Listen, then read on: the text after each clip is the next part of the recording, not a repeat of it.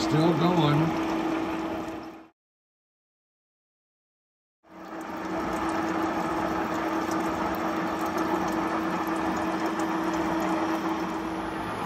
So this is my final hobbing setup, final in air quotes, on my Osterline, Ohio Universal Mill circa 1927. That's been pretty much rebuilt. Since the last time I've added a coolant system, I'm using water-based soluble oil coolant.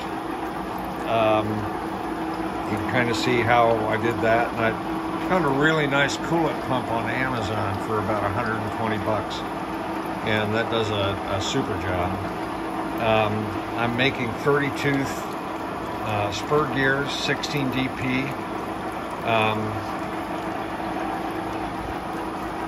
and I'm making a gang of 3. These are index gears for this machine, so once again I'm making gears that hopefully have a practical purpose. You can kind of see how this is set up. The mechanical feed is working. It's about 5 thousandths per revolution, and this is the view of the index train for this gear number, in case anyone's interested. I suppose the other thing that's happened is I added this nifty little control panel, which isn't quite finished, as you can see, but it also mounts the VFD on the back, so it was just kind of a convenient place to hang that. Anyway, that's the story.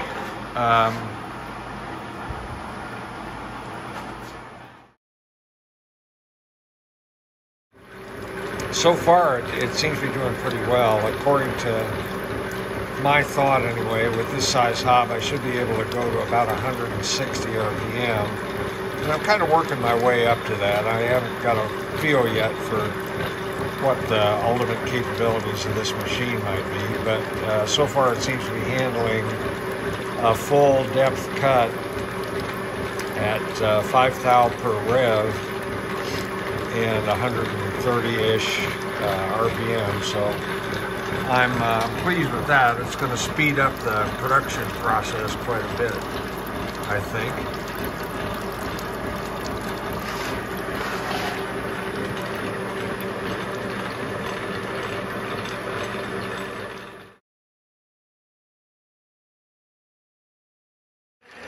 I've been hobbing gears out of steel for a few days now, and they're starting to look pretty good. This sounds decent. You can hear the hob working up front, and the train is quite a bit quieter and a fair bit more accurate. This was one of the earlier ones that I did. You can see I've got a little bit of pitch line run out there, but the other gears are looking pretty good. This is the biggest gear I've made on this machine so far. That's 84 teeth at 16 dp, so the blank's 5 3/8. It was the biggest stock I had. I need a large idler gear. And you can tell from the sound that the thing is ringing like a bell, but it seems like it's cutting pretty well. Anyway, that's just another